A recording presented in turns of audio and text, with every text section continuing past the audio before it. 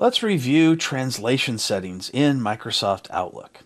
I'm going to go to the Settings button at the top and select it and click on Mail. And then towards the bottom you'll see this option called Message Handling.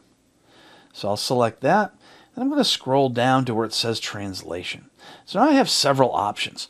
The first option is to always translate, and I can choose which language I want it to always translate into, such as English, and I can hit the drop down and you can see a lot of other languages. And we're talking dozens of different languages.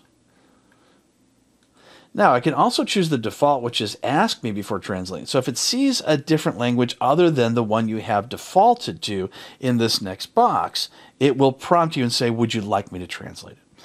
You could also choose to never translate if you decide that that is the option that you'd like. Now, you can also choose this other option, which is interesting, which is don't translate the following languages.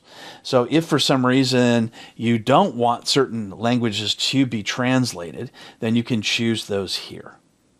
So those are the translation options that you have in Microsoft Outlook.